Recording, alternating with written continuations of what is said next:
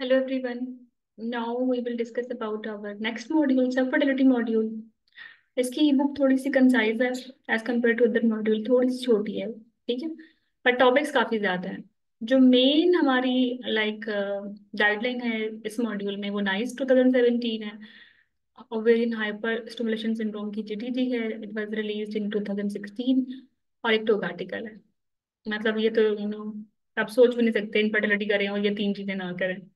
अच्छा, इसके बाद काफी लोग आर्टिकल्स हैं, तो उनको हमने सब तो नहीं करेंगे जो रेलिवेंट है, तो हमने फीमेल फैक्टर्स पे जितने टॉक्स हैं हमको सेपरेट कर लिया और मेल फैक्टर पे जितने टॉक्स हैं हमको हमने सेपरेट कर लिया।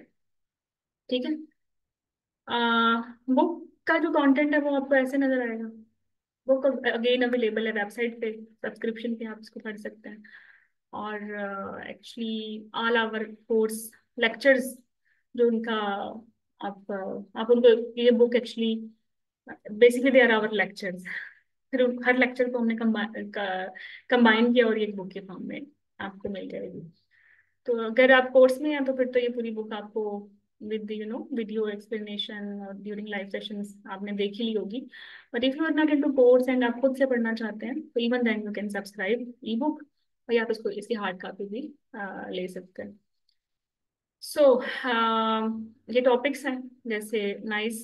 नाइस में नाइस एक्चुअली बहुत बड़ी गाइडलाइन है इसकी इनफर्टिलिटी की, तो इसमें हमने डिवाइड किया है सारे mail factors, female factors, what happens अगर फीमेल में एनिवुलेशन हमने पढ़नी है या ड्रिलिंग पढ़नी है, स्पेसिफिकली थायराइड के साथ देखना है इसका रिलेशनशिप इनफर्टिलिटी का, या अनएक्सप्लेन्ड इनफर्टिलिटी के बारे में नाइस की क्या रिकमेंडेशन है, आईवीएफ के बारे में क्या रिकमेंडेशन हैं, प्रोटोकॉल्स के बारे में क्या रिकमेंडेशन हैं, और जहां जहां रेलेवेंट कोई भी टॉक आर्टिकल था वो भी ऐड कर दिया। जैसे कि जब हम नाइस का मेल फैक्टर पढ़ेंगे तो साथ ही हम मेल पार्टनर की जो टॉक में डिटेल्स हैं ऐड ऑन वो भी साथ ही कर लेंगे, तो इन अ सीमलेस मेथड आप का कोई गैप नहीं रहेगा लर्निंग। ठीक है। और आपको क्लियरली पता होगा कि ये रिकमेंडेशन नाइस की है और ये किसी टॉक की, और कोई डिफरेंस होगा वो भी पता चल जाएगा। इनफर्टिलिटी में कोई खास डिफरेंस है नहीं। एनीवे, जब हम प्रोटोकॉल्स आईवीएफ के नाइस के पढ़ेंगे तो फिर साथ ही हम एआरटी का टॉक भी कर लेंगे, क्योंकि नाइस ने एक्चुअली बताया था, कमेंट नहीं किया कि कितने प्रोटोकॉल्स हैं एगोनिस्ट एंटागोनिस्ट, और फर्दर इनकी इनकी क्या इंडिकेशन या इनके एम या इनकी कॉन्ट्रा इंडिकेशन या प्री रेजुकेट्स हो सकते हैं, वो स्टोक ने बड़े अच्छे से बताए हैं। जैसे अगर आप के रिजर्व्स कम है तो फिर कैसे किस तरह आपने डाउन करना है ओवरी को या स्टिमुलेट करना है ओवरी को। और अगर रिजर्व्स बहुत ज्यादा हैं और you want to prevent OHSS at the same time, make sure success भी अच्छी है, तो फिर क्या आपके ट्रीटमेंट है। तो जैसे ही नाइस का खत्म होगा आईवीएफ प्रोटोकॉल, वैसे ही फिर हम फॉरन टोक उसका टोक भी पढ़ लेंगे, तो कोई गैप नहीं आएगा इस तरह ना, फिर क्विज आ जाएगा।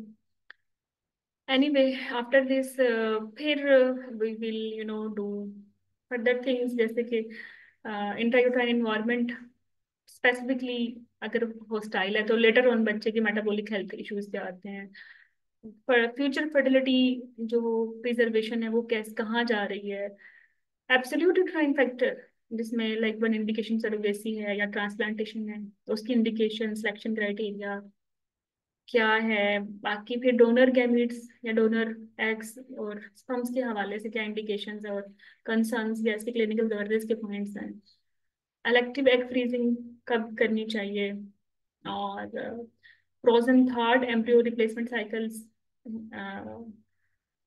को कैसे लेके चलना है, या टर्नर सिंड्रोम वाले कैसे वेरियस मेथड्स हैं दे कैन बी प्रेग्नेंट, ये सब चीजें आपको इसी बुक में मिलेंगी।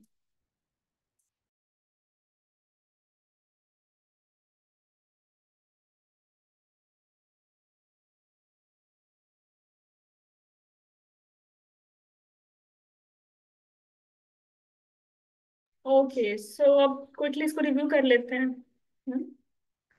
तो जो भी आपने शुरू में देख आप मिल जाएंगी, जो भी सोर्सेज आपने पढ़ने हैं ना सारे, तो उनके प्रॉपर नेम और उनके रिलीज ईयर, फिर लर्निंग ऑब्जेक्टिव क्या होंगे इस गाइडलाइन को लेके, और फिर कुछ एल्गोरिथम्स हैं जो आपका ना, ये इन्फोग्राफिक्स हैं बेसिकली, जिससे आपका आपके माइंड मैप बनेगा कि इनफर्टिलिटी लेके कैसे चलनी, मेल फैक्टर में, फीमेल फैक्टर में, आईयूआईस में, एजिंग्स में, अनएक्सप्लेन्ड में। ठीक है। ओके सो आफ्टर दिस कुछ सिनेरियोज भी साथ साथ लेंगे, भी सारे मेल फैक्टर, चाहे वो नाइस में थे, चाहे वो थे इन योर टोग, उनको लेके चलेंगे। ठीक है, जैसे लाइक प्री टेस्टिकुलर काजेज हैं, टेस्टिकुलर काजेज हैं, पोस्ट टेस्टिकुलर, तो एफएसएच को क्या होगा इनमें। ठीक है, और इनकी सारी काजेज क्या हैं, फिर हर काज वाइज ट्रीटमेंट ऑप्शंस क्या हैं।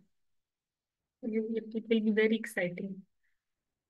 And after this yes, IUI with own x कब करनी है, या आईयूआई विद ओन सीमंस, या डोनर एग्जामिनेशन के साथ, या स्पर्म डोनेशन आईवीएफ में, या आईवीएफ या इक्सी की क्या इंडिकेशन है। How will take history, how you will go for examination, investigation के। तो आफ्टर दिस जो रेलिवेंट होंगे मेल फैक्टर के, वो ले लेंगे हम। Then we will start female. Female में कैसे आपने ट्यूब्स देखनी है, ओवुलेशन देखनी है, यूट्रस देखनी है, और आफ्टर दिस एनोवुलेशन की टाइप्स हैं, फिर हर टाइप वाइज ट्रीटमेंट प्लान क्या होगा।